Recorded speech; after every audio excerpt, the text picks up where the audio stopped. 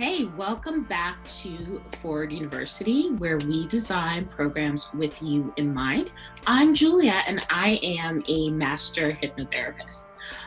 So as a Master Hypnotherapist, specifically financial hypnotherapist, I help people remove the subconscious blocks that are keeping you from hitting your financial goals and keeping the money that you make.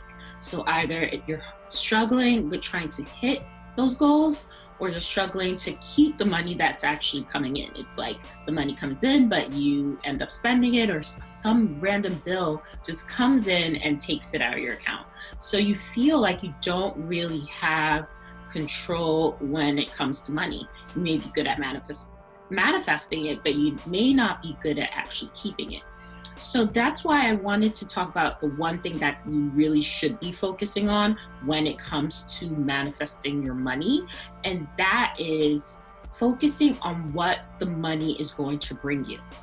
Because what happens is when you focus on the money and the money comes into your account, you have other things that come in through your account too. So you brought the money in there, but then the money goes out because you were able to manifest the money, when you should actually focus on what you're going to use the money for. So if you want to make sure that all your bills are paid, you focus on yourself, how you're going to bed stress-free. Going to bed and falling asleep because you're so content that you have financial freedom. Going to bed because you see in your inbox that all your bills are up to date, or you see in your banking account that all your bills are paid. If you have a Mint account, you can see the little dashboard. All bills are paid, everything is good, and you're in the green. So you could focus on your Mint dashboard versus your actual banking account where the money's coming in, because that's great that you see the money coming in, but then it can also easily come out. So that's why it's really important that you focus on what the money is going to bring versus the actual dollar amount. If you're planning on a vacation, you picture yourself on the vacation, because the money is not integral to you go on vacation. You could win it, someone can invite you. So if you really want the money for vacation, focus on the vacation. If you want a new wardrobe, you can win a giveaway and you have a new wardrobe.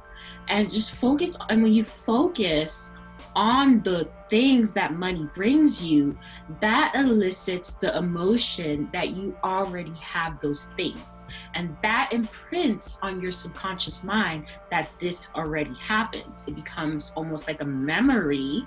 And what happens with a memory? That means that there's no resistance and that it's already completed.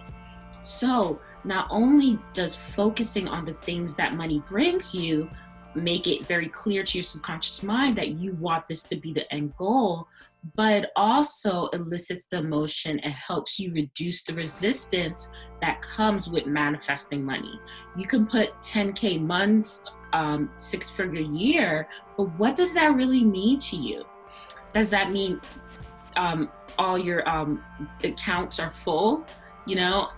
Does it mean that you have free time during the day to go to a coffee shop because you have high-end clients? Does that mean that you're able to take multiple vacations per year? What does that mean? And so, because a lot of times you can get the money, but then you get a host of other things that comes along with that money.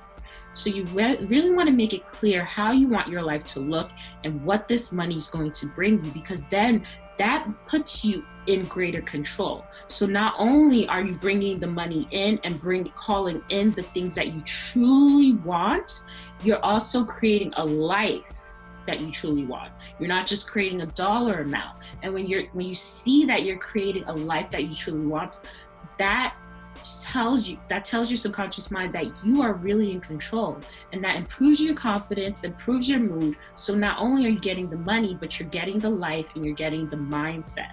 So after you finish watching this video, I want you to write down or really visualize what you actually want the money for. Write it down, picture it, and think about it every night before you go to bed. Think about it every morning when you wake up. And then I want you to come back to this video and tell me when it happens for you. If you like this video, give it a like, a share, send it to a friend that you think it'll really help them, especially if it's an emergency. And be sure to subscribe. Good luck with your money manifesting.